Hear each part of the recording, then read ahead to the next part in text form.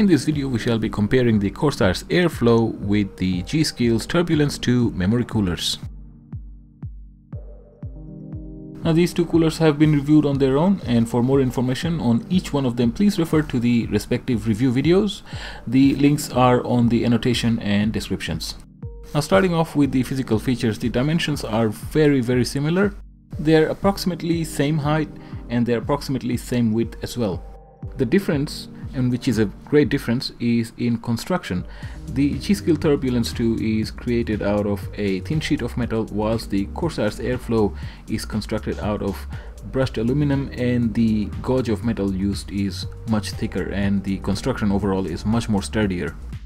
They both install in very similar fashion as well, simply by stretching the leg over the memory's retention clip, which makes them both suitable for a wide variety of motherboards.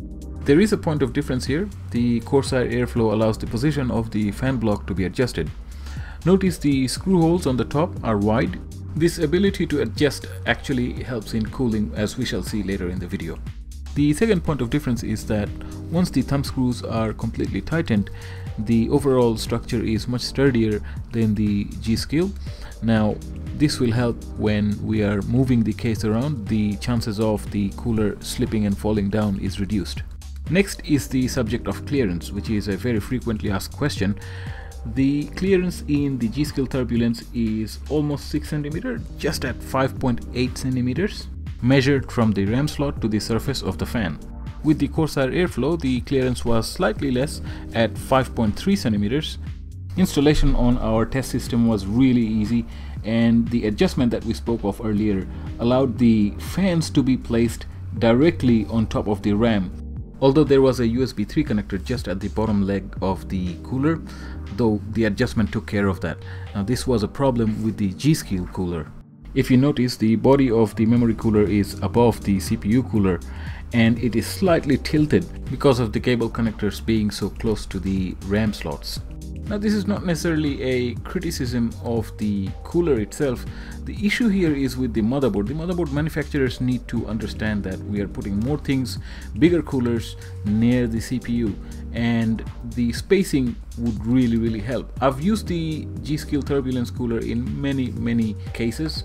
Having a larger case does give us more room to work with and makes things easier, but no matter how big a case we have, it's the motherboard's layout that will make it easier for such RAM coolers, etc. to fit in properly.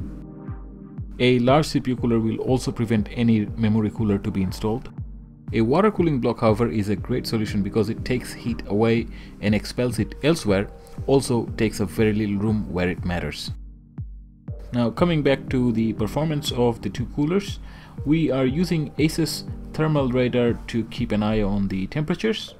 At the time of performing these tests, the room temperature was 25 degrees, and without any cooler the idle temperature was 36 degrees, and we used Prime 95 blend test, which stresses both CPU and RAM. The temperature then shot up to 39 degrees.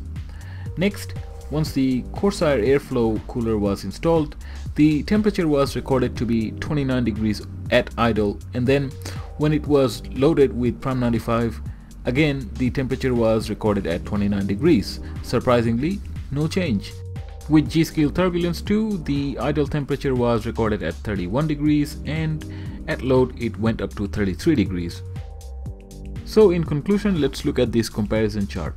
The approximate price of Corsair Airflow is $40 Australian, and G.Skill Turbulence II costs about $22 Australian.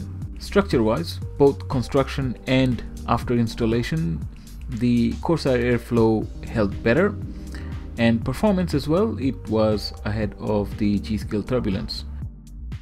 I know a lot of people get components which has lights in them just to light up the inside of their case, in which case the G.Skill Turbulence is the obvious choice.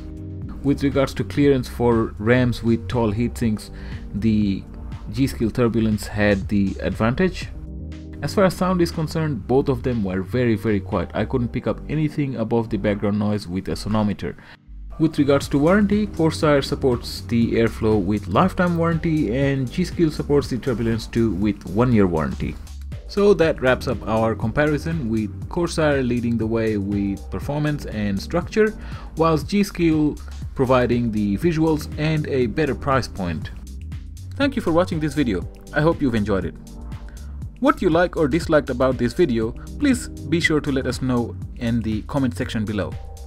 And please do also remember to subscribe in order to stay updated with our latest upcoming videos.